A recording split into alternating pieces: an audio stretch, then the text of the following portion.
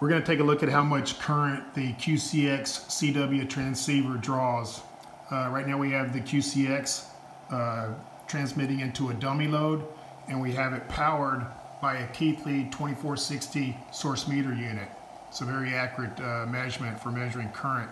So we have the unit powered up at 12 volts, and right now at idle it's pulling a very mild around 100 milliamps.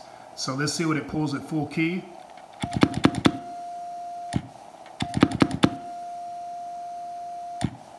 Less than 500 milliamps.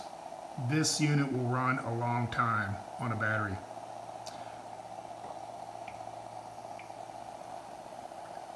That's what the CPU current draw looks like on the QCX when it's just idling. You can see there's some clock cycles that are drawing more and less power as it goes through its processes. At full key, see the graph there change. That's current draw.